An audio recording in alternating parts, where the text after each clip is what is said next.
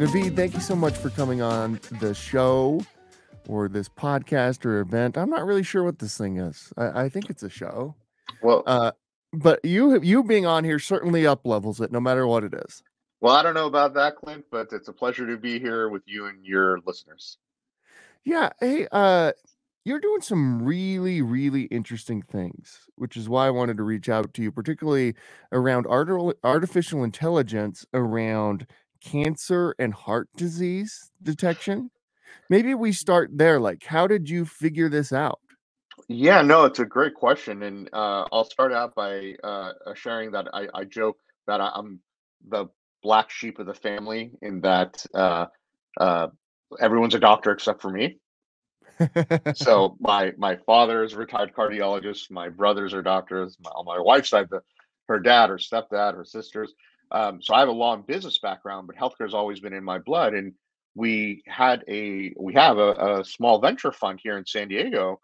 And before the current fund, we had met these scientists, literally rocket scientists at UC San Diego that had done work for NASA and Los Alamos in the past, helping detect anomalies in space weather, which I knew nothing about, but these guys were, you know, what did this for NASA.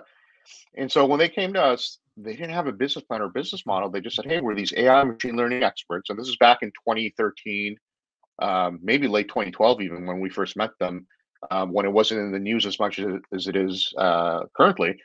And they said anywhere you could apply it to make a prediction or recommendation or forecast or to detect anomalies that don't belong in images or data sets, there's an opportunity to make revenue on a business sense or have efficiencies and save money. And we said, well, we're in San Diego, it's a healthcare town. What can we do in healthcare? And in the interest of time, we said, can you detect a breast cancer in a mammogram better than existing computer assisted detection technologies? And they very confidently said, yeah, we can do that.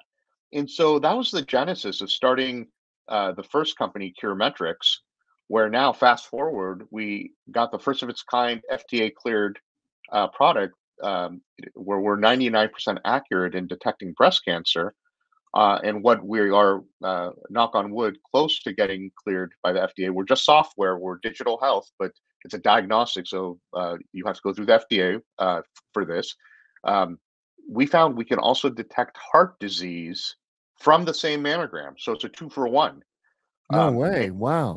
and that's where, not to take away from breast cancer, but heart disease is called the silent killer amongst women, and that 65% of them die on that first heart attack completely asymptomatic. Where us men tend to have chest pain or shortness of breath, and we go to our doctor and they tell you to eat and exercise and get on a statin, and hopefully no surgical procedures needed, but just getting on that statin reduces the risk of a cardiac event by 50 to 60%. Now we get those symptoms, but if women don't, then you hear about them, dying at 54 or 58 or 46. And imagine if that woman at the age of 40 or 42 on her first mammogram, not a triathlete, eats well, maybe not great all the time, but in relatively good health, doesn't know of any heart disease in the family. But now in her mammogram, we detect and score the calcification in the arteries, and that leads to her to go to a cardiologist, do an EKG, do a blood test, stress test, and get on a statin. And now you have a 42-year-old woman that, but for that, um, would not see a cardiologist till a potential heart attack 10 years later, if not earlier, assuming she survives that. So that early detection is huge. And calcification builds up in all our bodies, men and women. We just have the ability to detect it from this existing procedure called a mammogram, right? Which is not comfortable. Women don't love it, needless to say. But if you're going in for no extra radiation, no extra discomfort, it's a two for one. Get your breast cancer screening and also get your breast arterial calcification score. And so that's what we're really excited about in the delivering better care for for women's health and their families, right? It impacts the whole family if you can if you can detect cancer or heart disease early in a loved one. Yeah. Where do you think we're at the AI for healthcare stage? Do you think we're at the beginning, or has this been something that's been working on for a long time, and now AI is in the conversation because of Chat GPT? I'm just wondering, like, where you kind of think we're at there. So that's a really good question. So to peel back the layers on the onion, as they say on that, before getting to healthcare, artificial intelligence has been around for decades, right? And Yeah. it has these fits and starts, and it's in the news, and then it disappears, right? I think the reason it's sustainable now and it's not going to disappear comes down to the fact that we have more data to process, right? Whether it's Fitbits we wear or iWatches or any IoT device, and I'm not just talking healthcare, but a Tesla is an IoT device. It's connected to the internet. As the engineers say, anything that's connected to the internet is a node. That node generates data. Well, that data is useless unless you can process it. So we have more data. We have higher compute capacity to process that. This GPU capacity that was initially these chips built for video games, right, that are now processing data in other capacities. And third, we have the cloud, right? Whether it's Amazon's cloud or Microsoft's or Oracle's or others, but obviously Amazon, Yeah. Microsoft being the two big ones. So you could process data for much cheaper without having your own data center. So we use AWS, and I could ramp up and process 10 million mammograms tomorrow and ramp it back down. And I don't have to have my own hardware. And so that's a significant cost saving because you need to train the algorithms and you need this data. And so that's where without AWS, we would not be able to do what we do without significantly more investment in the hardware. So that's where now more data, higher compute capacity, lower cost to process it. And so you have more companies innovating and developing AI for different capabilities. Now, within healthcare is its own animal, and there's regulatory hurdles. We're not just, helping you deliver pizza faster or walk your dog app or a dating app, right? And as it should be, because it impacts us at our healthcare level. It's regulated, and that's a good Hmm. thing. So it takes longer. Now, the law is always going to be behind technology in any industry, including healthcare. I mean, in cryptocurrencies, right? The law is always behind technology, but I think they're doing a really good job catching up at the FDA and in the regulatory bodies as there's these new technologies coming to market. And so within digital health and augmentative intelligence, as some call it, there's more and more products coming to market. And in fact, there's a publication recently of all the FDA cleared products, AI products, and we were on that list, of course. And the first bite of the apple, or the biggest bites of the apple, are in the imaging diagnostic space because that data is there and it's digitized.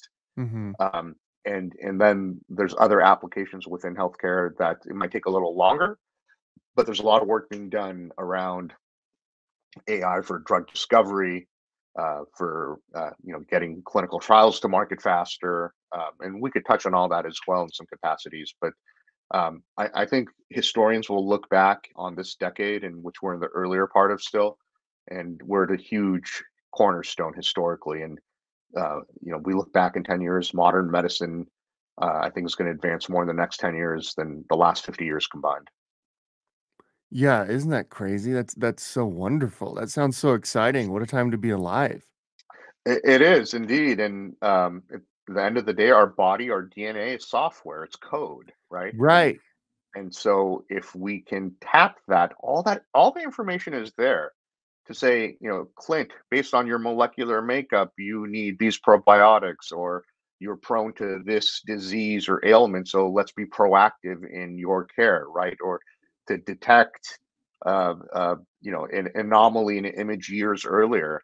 I just saw a piece on CNN, esteemed institution back east, that was saying how they just on for their own personal patients at this clinic were detecting breast cancer, up to 4 years earlier, is what they were Wow. talking about. Well, we're detecting cancer in some cases 6 years earlier, so we're getting images from an institution, and they don't tell us what they found, and we not only detect the cancer, but in some cases we've detected it up to 6 years earlier. So imagine if just the odds of survival being significantly higher, as well as the cost to the healthcare system, which all of our healthcare insurance keeps going up and up and up every year. We're not getting any healthier, right? We're Yeah. paying more. But if you can help deliver better care and reduce wasteful spend and take care of it, ailment or treatment earlier, it costs much less and the odds of surviving are much higher. Where are we at with precision medicine? And you may have to define this for me, because the way what I think about is like these really complicated surgeries and AI doing those instead of a human doing those. But where are we with that whole thing? So precision medicine is it's to bring true precision medicine, it has to be based on each single one of us. Each of us, as they say, is an N of one, right? So if God forbid um, everyone in one building had lung cancer, no two cancers are molecularly ever the same. So our co-founder at Cure Match, so we have Cure Metrics on the diagnostic side, and Cure Match is the company specific for not just women's health and breast cancer and heart disease, but for any man, woman, or child that has any cancer. What we do on the Cure Match side of the business is we take that what's called a next gen sequencing panel. It's lab work. I say it's like the 23andMe of that patient specific cancer, and it's the molecular makeup of the cancer. And Dr. Kurzrock, amazing oncologist, if you look her up, Kurzrock, how you spell her name for your listeners, um, being Canadian by birth, she always said, cancer is like a snowflake. No two snowflakes ever look the same. So why should this treatment be the same for this patient, this patient, this patient, just because the cancer was found in the same organ of the body, the lung, the liver, right? Because no two are the same. So what we're bringing is true precision medicine, a cure match, because we take that lab work, and again, we're digital health. We don't have a lab. We don't want to have a lab. There's other great labs that take that cancer biopsy, blood biopsy, and they'll sequence it, and they'll produce literally a 31 page PDF that says this is the molecular makeup of this person's cancer and all the variants and the complexities of it. Some are more complex, some are less. And the more complex there are, the more combinations there are. And so for a three drug combination, for example, there's 4.5 million combinations. That's beyond human cognition. I don't care how smart anyone is, you can't process, the human mind cannot process 4.5 million combinations. So that's where we come in. We're not replacing the doctor, we're empowering the doctor, and we're another arrow in their quiver in this fight against cancer to deliver better care and select the optimal combinations earlier that'll help prolong the life of the patient, and save their life in many cases. And so that's where that is true precision medicine based on individual people. And so there's a lot being done in that space. Um, and it's an exciting time in that regard. And one can say precision medicine is the iWatch. I like to talk about this because it's personal for me. Someone very close detected a high resting heartbeat from their watch, and because of that, they went to their not oncologist, forgive me, for their primary care doctor that sent them to a cardiologist, and they did EKGs and stress tests, and it led them to be on heart disease medication that has potentially added decades of life for them. So I think that is precision medicine to a degree, right? Because of that individual person's heartbeat and high resting heartbeat when they were just sitting down reading a book, or having dinner. That but for wearing that watch, they didn't feel any different. They wouldn't have known that their heartbeat was higher than it should be just sitting down. Um, so I'll hit pause there. Hopefully that was some No, good yeah, uh, that's stories. super incredible. You said something really interesting there. Well, you said a couple things. One, like we have all these devices that are tracking us, like and you wouldn't think of like maybe like a Tesla being that. Obviously, the Apple Watch does, the Fitbit, those types of things. Sure. But even my bed tracks me. I have like that 8 sleep bed, like literally everything is tracking us at this point and showing you like, hey, you didn't get good night's sleep. Here's what you need to Right. do change, like those types of things. And I think that advancement may be underrated here in the AI discussion, just how much data is being collected on us. You're so spot on there, Clint. And sleep is so important, by the way. And I'm someone that I feel good with 6.5 hours sleep. Mhm.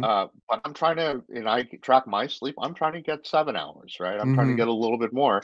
And in that it impacts your health, right? And if you don't track it, you don't know. And so it becomes, there's the term gamification, right?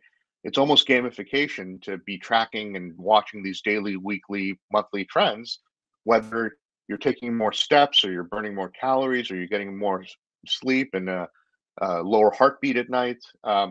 And this is all, our bodies, it's not overnight, one decision, eating that pepperoni pizza is not going to, one slice isn't going to kill you, but it adds up, right? And Mhm. going on that one run or going to the gym that one time isn't going to make you healthy forever, but it's a culmination of things. And so to be able to track it, I think it's going to help, prolong lives and save lives. And it's not just about, and we're hearing this more and more. It's not just about living longer chronologically, but having your chronological age and your biological age, right? So you could be 59 years old, but in doing a genomic test, it could say it's like you're a 49-year-old, right? Yeah. And so I don't want to live to 100 and be in nursing home. I want to live as long as possible and to maybe 98, 99 years, and not the last 10 years being low quality. So I do think we're at that point with, as people are calling it, wellness science, longevity science, and there's more money being put toward it by, of course, billionaires on down that all want to live forever. So I won't go down the rabbit hole of living forever, but I do think that the person that's going to live to 150 years old is alive right now. Yeah. And I do think that we can all live longer. And now we do have a blip in the statistics here within these last couple of COVID years, as the average lifespan in the US has come down a bit. But why? Because people weren't taking care of themselves. They weren't going in for that mammogram because guess what? Mammography wasn't considered an essential service in 2020. So millions of women didn't get it in 2020 and delayed it until 2021. And those that had cancer, they were farther along because of that. And Yeah, the and side effects of that, the whole pandemic are like, I don't think we fully understand not the even, yeah, yeah. just kinda how, kinda all the, various effects that we wouldn't even thought of at the time that are now kind of, and that's a great example. People had to put that off for an entire year. You put that off for an entire year, and that could be the difference in everything, which is really crazy. The second thing you said, a little bit earlier is you said, like, the AI is not gonna replace the doctor. Yeah. It's going to, like, enhance their experience, and this is kinda like, as you look at, like, all these news articles about AI, AI kinda being, like, the buzzy topic over the past few months, the concern and the worry of many people is like, "Hey, this is gonna replace a lot of jobs." What is your, take on that? So I love that question, and I've needless to say, had it over the years. Um, I'll take it back to, when the automobile was invented, you had so many people that said, what's this going to do to all the people taking care of the horses and the buggies and the horseshoes, and they're going to lose their jobs. And guess what they did? But look at all the jobs that were created because of the automobile, at the factories, at the gas stations, at the oil companies, at the mechanics, the you name it, anything that goes with the automobile. It's created tens of millions, if not hundreds of millions of jobs that were not anticipated, right? And if you go to the turn of the century in the 2000s, I mean, there was no Facebook or Twitter or Snapchat or Google to the stage. Maybe they had started right around then, but all these tech companies, LinkedIn, they didn't exist. And look at all the jobs they've created. Zoom, right? That Mhm. well, we're not on Zoom at this moment, but it's so jobs get created and they're higher paying jobs in many cases. So yes, AI will replace some jobs. Maybe we won't need as many, uh, taxi drivers or truck drivers, or maybe we don't need as many lawyers. Not right, not to get a lawyer joke in there, right? Yeah. Um, but the ones that are there will be higher paying jobs, and there will be jobs created. To stick with the automobile example, you're going to need someone with a PhD in AI ethics to train the algorithms and the Ford Motor Company or GM or Toyota what to do in 10,001 different scenarios, right? Because if you're driving in your car and your daughter's next to you, and there's a truck that's about to hit you, and it's most certainly going to kill both of you. And there's a car in front of you, there's pedestrians to the left, um, a car behind you. As a human, again, not to get into the ethics of it, but as a human, you're going to want to live. You're going to crank to the Mhm. left, and you might hit some pedestrians, and there might be lawsuits from that, and you have insurance, and horrible, right? To give you that analogy, but as Ford Motor Company, if you're training the algorithm for that driverless car, if they what do they do? I mean, this is an ethical question. Yeah, that's Do they way make interesting. that automobile that's driverless, and you and your daughter or son or a relative or loved one or friend are sitting in it? Do they make that veer into the pedestrians? Because if they do, now it's Ford Motor Company that's going to get sued, and they're deeper pockets than an individual, right? And so that's just one example of all the jobs that are going to be created, that we can't even imagine. And the lawyers are never going to go away, by the way. Needless to say, that they're going to be right in there in drafting these laws. And the law is always behind technology, by the way, whether it's in healthcare or in driverless cars or cryptocurrency. So the law is always going to be catching up to technology, because first the technology comes out, and then there's a problem that needs a solution, and guardrails on the freeway, so to speak. Yeah, those are super interesting, complex questions, that are gonna be, uh, how do you answer those? That's wild. It's I mean, we live on truly, I think, historic, interesting times. Not that any time probably isn't interesting that people are living in, but I do think in the uh, to get philosophical with it, in the history of human evolution, and is that it's looked back upon, this century, and this 10 years here, the 2020 to 2030, it's going to be historic, and some good and some bad. At the end of the day, the automobile is not good or evil. Yeah. So many people have lost their lives because of an automobile accident, right? But there's been, and there's, you could say, pollution and smog and this and so many bad things, but there's, the good is immeasurable, right? And Mhm. AI it's just a technology. It's not good or evil. It will certainly, there will be bad actors that will use it for bad purposes, and so our job as a society and in a country, and I do think there's a national security component of this, is to be able to mitigate and stop the bad actors, while there are incredible good uses of the technology, to improve all our lives. You also have an AI fund, so what do you look for in a company or startup, when you're investing in them? Yeah, no, that's a good question, and that's really how we first started investing in software companies, and then companies applying some AI applications, and being based here in San Diego, UC San Diego in our backyard is really one of the epicenters, one of the birthplaces of artificial intelligence. Harkening back to the beginning of the university, and so we're around it, right? It's in our ecosystem, and so we just meet really brilliant, smart people that come from all over the world to come here and get their PhDs and their masters, and in artificial intelligence and the data sciences, um, and so we started investing in them, and meeting the people. And I always say that you don't have to be a data scientist. You don't have to be technical to understand or benefit from artificial intelligence in your career, because you also have to just, there's a strategic value. So if you're a real estate agent or an accountant, or an interior designer or an architect, you don't need to be an AI expert, but to stay ahead of the competition, or to keep pace, you need to know and become educated on how AI can be used in your industry to, again, help make a detection, a prediction, a forecast, detect anomalies that don't belong in data sets, that are going to bring efficiencies and are going to increase revenues.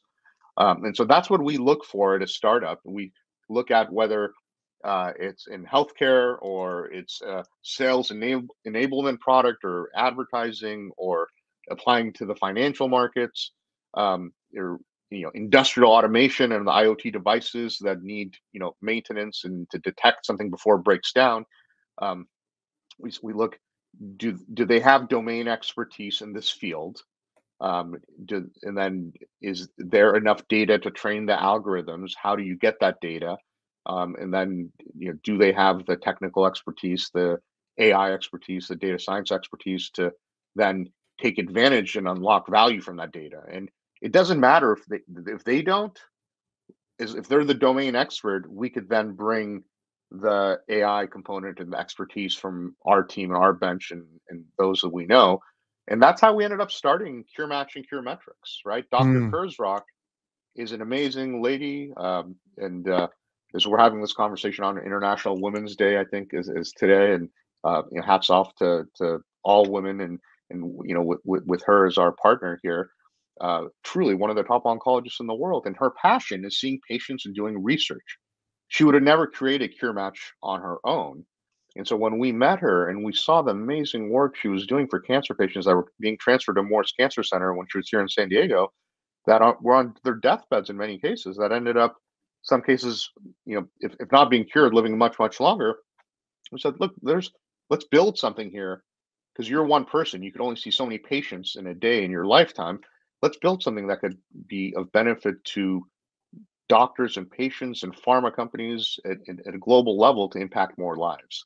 And so we married her domain expertise.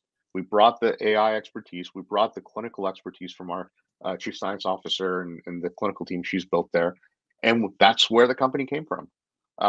And so whether we're starting a company like that and putting in the first money, or we're looking at an existing company that has already put some of those pieces together, and we look to see, can we be helpful, or are we just money to help fuel them to go faster?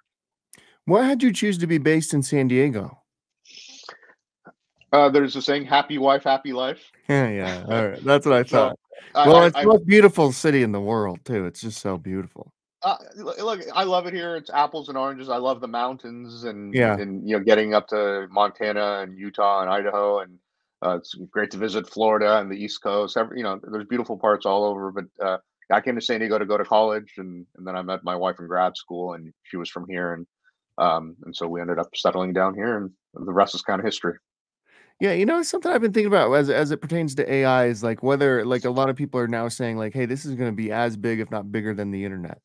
Yeah, And, as we move forward here as a society, kind of what comes out of that? What does that mean? What type of opportunities are, created inside of this?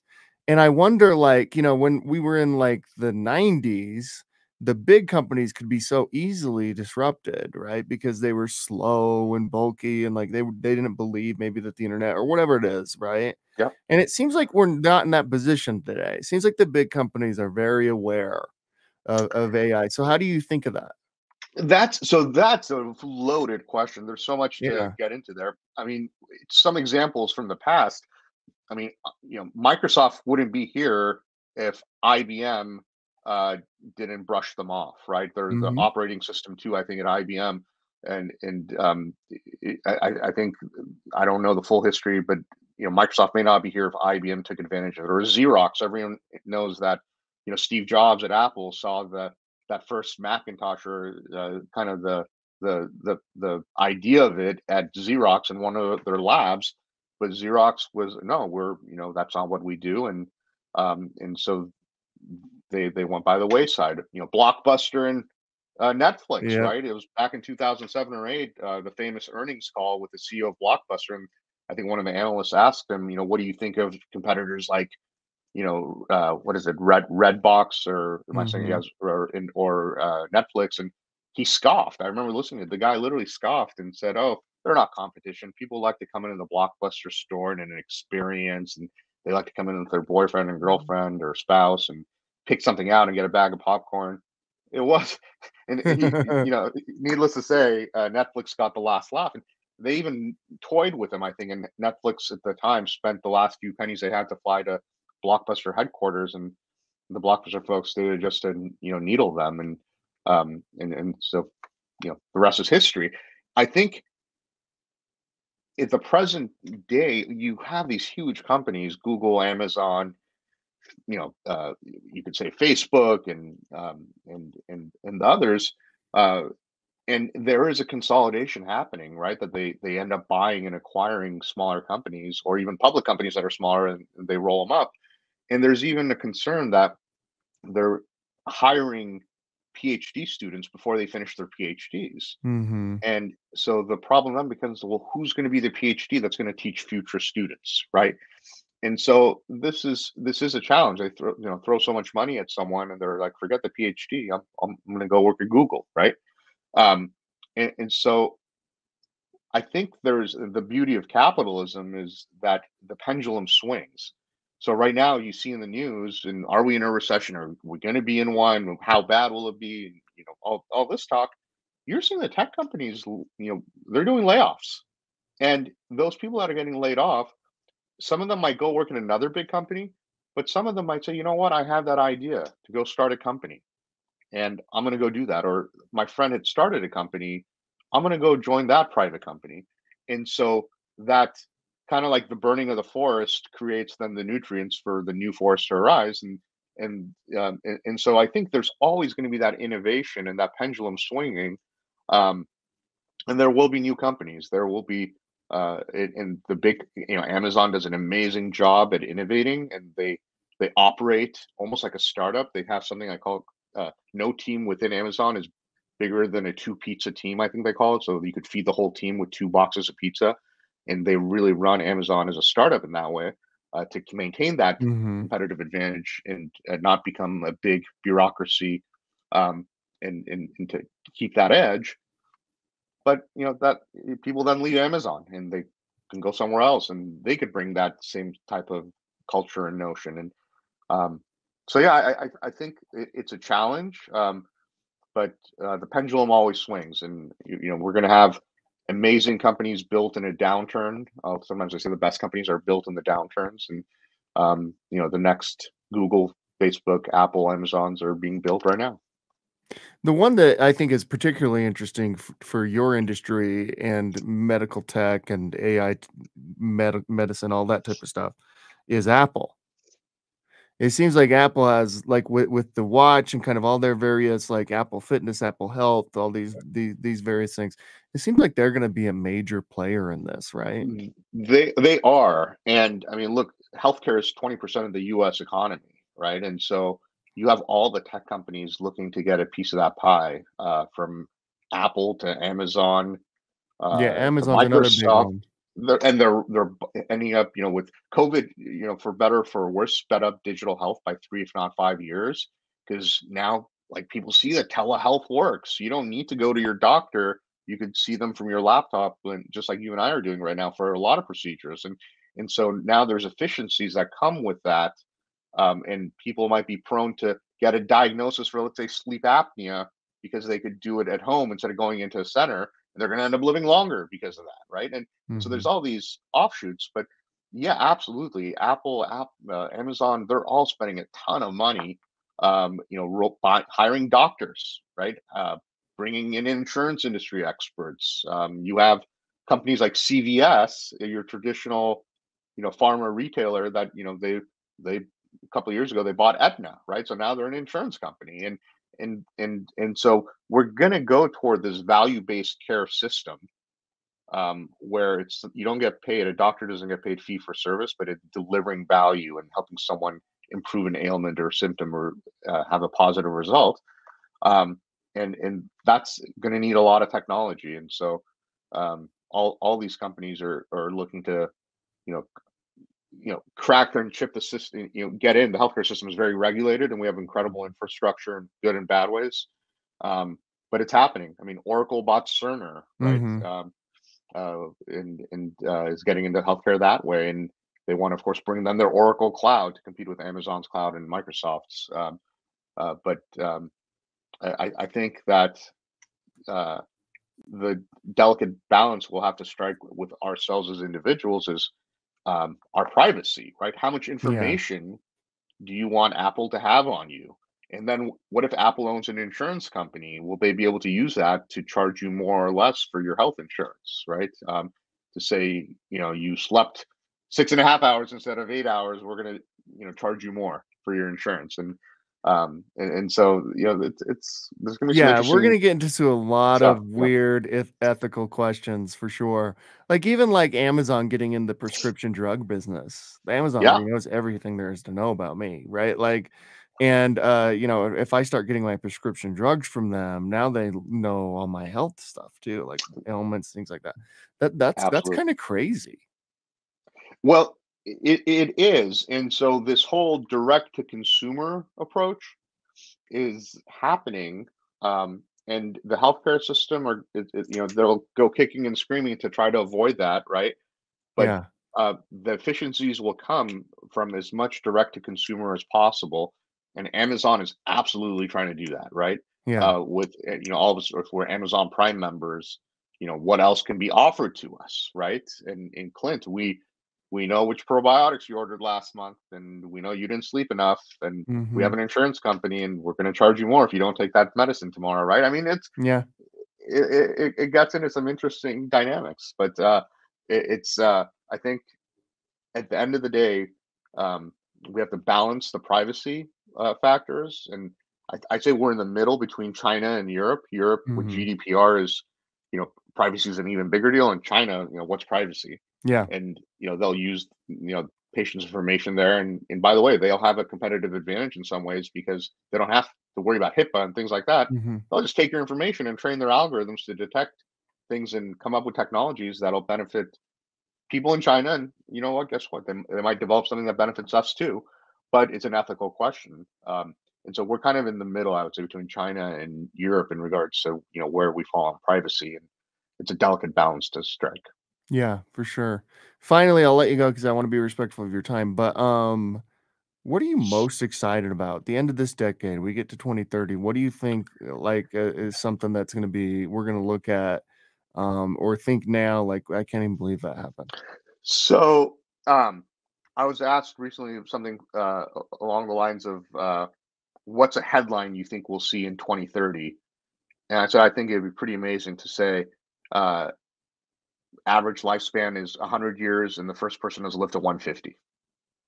And that sounds crazy, but maybe it's not 2030, but it's maybe 2035. And I think that um, we're all gonna live much longer and higher quality lives, and it's a matter of what are we going to do with that extra time, right? And Yeah. are we going to use it efficiently, or do we? I think it's an amazing time, and uh, I'm personally very excited about it, and I think for us, what gets us up every day is to say, okay, if we can do things even one day faster, we're going to impact someone's life, and whether it's to detect breast cancer and heart disease earlier in women, or it's to recommend the best combination of drugs for a lung cancer patient with our cure match technology, or it's to help one of the pharma companies get a clinical trial to market faster so that not only can people benefit faster, but at the end of the day, you have to follow the money. The pharma company wants to make money, and Mhm. if you help them make money faster, they get a drug to market faster and FDA cleared faster. Then there are going to be people that will benefit from that cancer drug that, but for that earlier approval, would not. Yeah, that's fascinating. That's crazy. Naveed, thank you so much for coming on. We gotta have you on again. Eh, I could talk to you forever on this stuff. This is very cool. Thank you, Clint. No, it's been a pleasure, and I have a lot of fun talking about this. So I appreciate the time. Yeah, congrats on everything you're doing. We'll catch you down the road. Thanks so much. Take care. You bet.